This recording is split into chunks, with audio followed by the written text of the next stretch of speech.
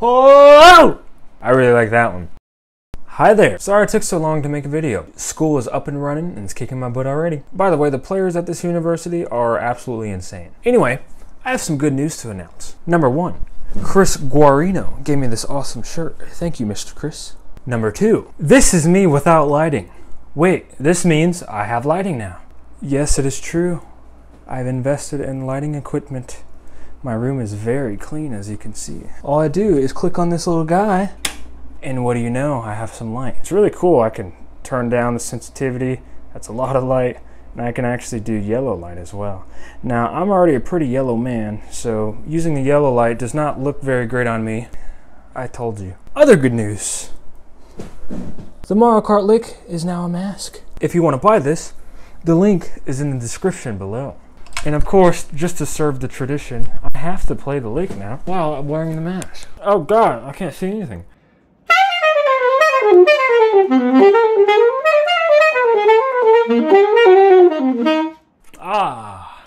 And that brings me to the final point. Saxologic Sayo's mouthpiece is officially out. Now this is a prototype. If you actually buy this, which the link is in the description, you not only get this cool engraving where it says Saxologic, on the other side there's going to be a really cool pattern. So I really like how this sounds. They sent me several prototypes and this was the one that definitely won out of the bunch. If you want to expand your mouthpiece collection, I do recommend this. This is a really good mouthpiece. Alright, so let's get started with the video. So there's a guy named Alex Hahn. He was part of the Monk Institute. He went to the University of North Texas, and at one point he was actually in the 1 O'Clock Lab Band. He has an Instagram with a giant following, and he just plays so melodic and so technical. He never sacrifices his melodic playing for technicality. He sounds so good. And a really cool thing, he's also a fantastic teacher. So I actually took a few lessons with him over the summer and I learned a lot. So after a few lessons, he had asked me if I wanted to help him proofread a transcription book of his coming up, which is now out, and transcribe 3 of the solos in there. And I was like, yes, Mr. Hahn. So I'm gonna open up his book here, and man, there's a lot of good stuff in here, I'm telling you. It also has some really cool features I'm about to show you. Okay, so once you buy the book, which link is in the description below, it costs $20 and it's gonna send you this email. Thanks for your purchase. And you'll notice it comes from Sound Slice, and man, this is the coolest thing ever. So I'm just gonna click a random one. Ladybird. I like this tune. Okay. So, as you see, we have all these fancy features. We can choose a measure and repeat a measure, and we can loop it and play it over and over with the recording. It's probably not the measure you'd be practicing over and over, maybe a more harder measure. You can click this metronome button and it's going to play the metronome with the recording, and it'll show you the little orange line that always show you where you are with the real-time recording. This thing here shows you the audio waveform. Very fancy. This thing literally shows you the piano notes. Insane. This is super cool. And then this gear, you can control the zoom. You can decide if you want the notes there or not. I want the notes. Or if you want the chords there or not. To me, this really blew me away. You can literally change the transposition.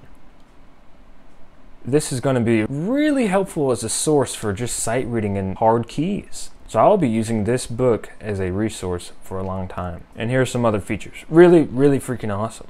Alright, so let's go ahead and learn this tune. So first, let's hear Mr. Alex Hahn do it.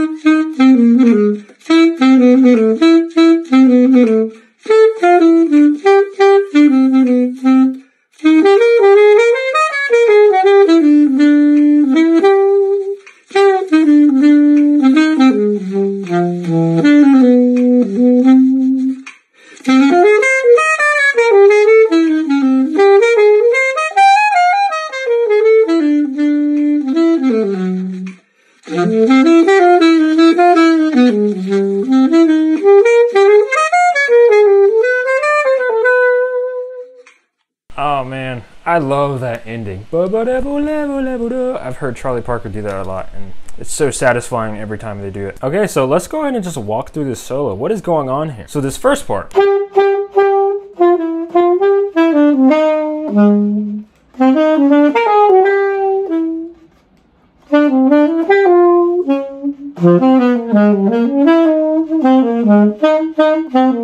So in these first few lines here, definitely the most important thing is this rhythmic concept. So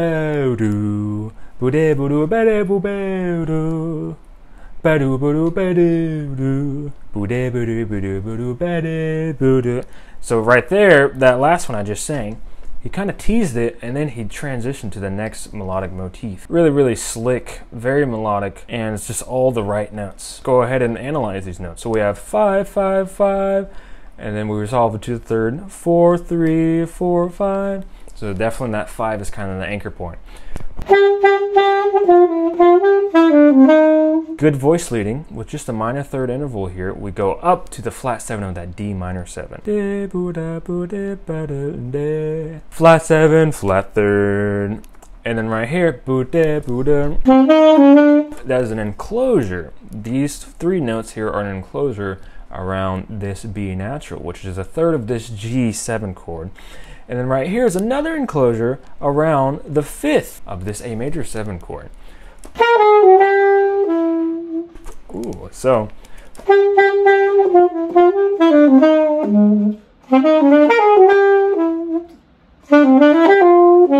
right here we go up to the A major scale again. 2, 1, 2, 3, 5. With very good voice leading, he was able to resolve with just a half step onto the 5th of this G minor 7 chord. And then right here, it's a really cool way to go from a 6 and resolve to the 3rd within your dominant 7 chord. And then right here, this is a fully diminished chord starting on the 3rd. And what's cool about this is when you do this, you actually outline your dominant chord with the flat 9 in there. It takes away the 1 and puts the flat 9. And then the really cool thing about the flat 9, if this is your last note in a 2-5-1 in your 5 chord, it resolves downward with 1 half step to the 5th of your 1 chord, the F major 7. And what do you know? And now this new melodic motif, he does this again, just shifts it up to match the F sharp minor chord here. With very, very slightly different rhythm.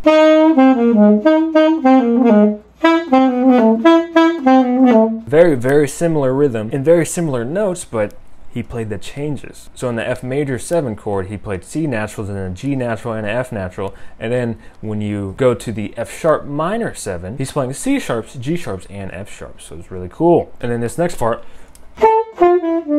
that he's literally just starting on the 5th of this B minor 7 chord and then goes down 5, flat 3, 2, 1. So really you can see that E as an early entrance into that E7 chord, the 1 of this E7 chord. And then here, what do we have here?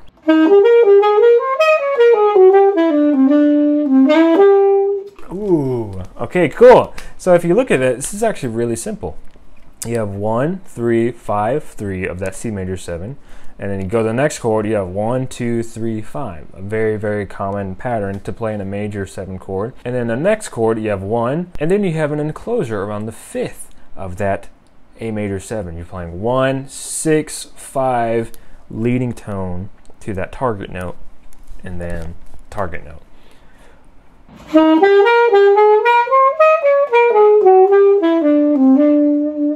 Ooh.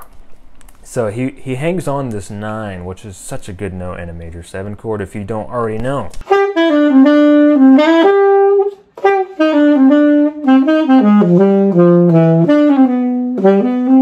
Oh man, that's so cool. So he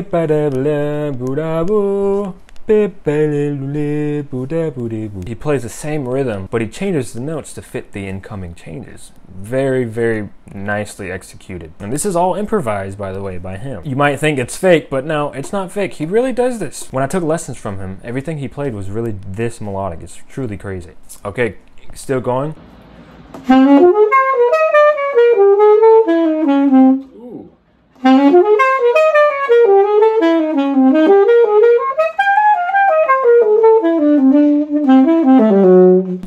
Oh!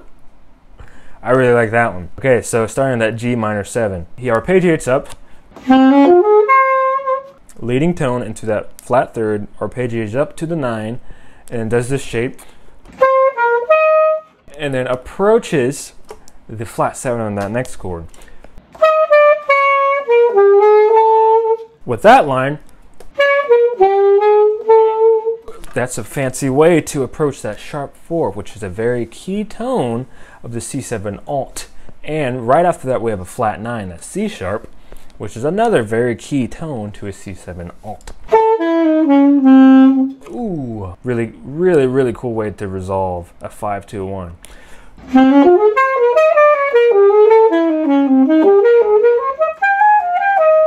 Oh, I'm stealing that. I'm stealing that. I'm sorry, Mr. Hahn. Okay, so when he resolves to this major 7 chord, he resolves very smoothly. If you play a flat 7 as your final note to a 5 chord, you can very smoothly resolve down with just 1 half step into the 3rd. It's a very common technique, and that's what he does here. And then he literally goes up, he just arpeggiates up diatonically. And literally this whole time he's playing F major 7, all this is diatonic. He's not playing any chromatic enclosure, and it sounds so cool. He just arpeggiates up, and then he resolves down to the 1. And then he does 1, 2, 3, 5. It's that really common pattern that we saw earlier. And then he goes, boo, I'm the worst singer ever. He goes 7, 8, 6, 7, 5. If you practice your thirds, that's not really that hard.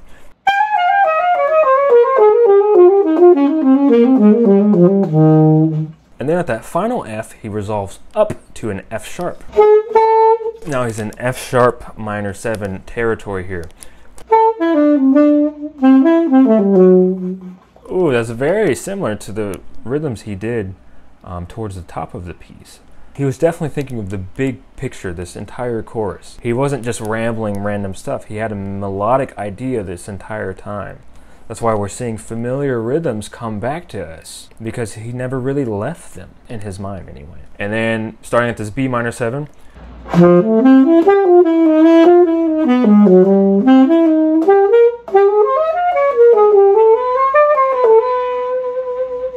whoa! I love that!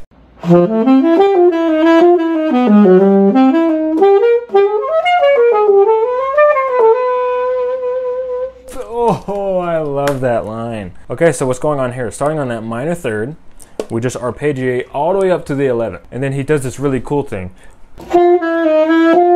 So those notes work in both of these chords, but it sounds cool because those notes transforms their function. Even though they're the same notes, the chords are different, so their function are different, so they sound different even though the notes are the same. That was really confusing to say. So that first D was a minor 3rd in this B minor 7.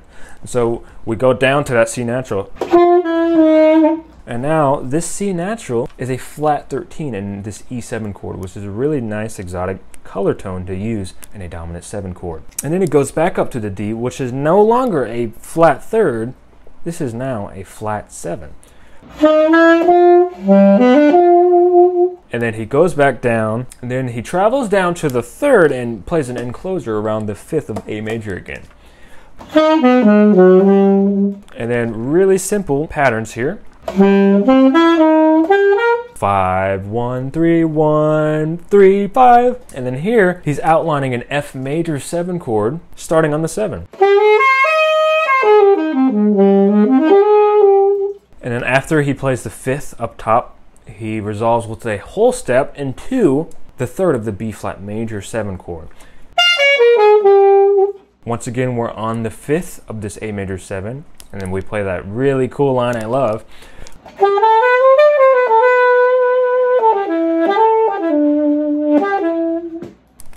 Whatever I just played sounded really similar to a thing on Braxton Cook's Somewhere in Between the album. I don't remember which part. If you know what it is, please comment. Alright, so let's go ahead and try this whole thing. I'm going to get rid of the video, and then I'm going to change the zoom level so I can see the entire thing. Okay, so let's go ahead and try it. 1, 2,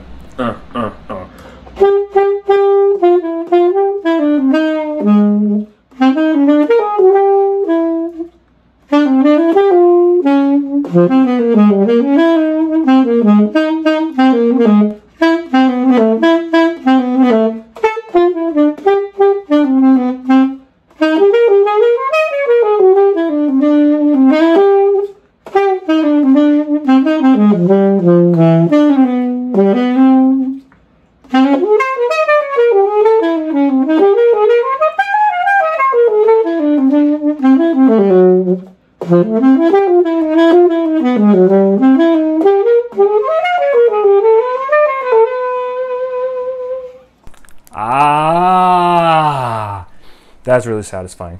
Alright, well, there you have it. I hope you liked this video. I hope it helped. Go ahead and support Mr. Alex Hahn by buying this book, and also support yourself by buying this book, because this is an excellent resource. I'm definitely going to be using this a lot. The melodies are really apparent, they're very easy to understand, and there's a lot of melodic density in here. This is really good stuff. Alright, thank you, Mr. Alex Hahn, and thank you all for subscribing. I'm at 60,300 subscribers. Oh. And thank you for all the views on my last video. What the heck? In just 9 days, it's already at 180,000 views. Are you guys okay? Are you guys okay? Alright, I'm gonna close this video with maximum yellow light. Ouch, ouch. Alright, have a good day.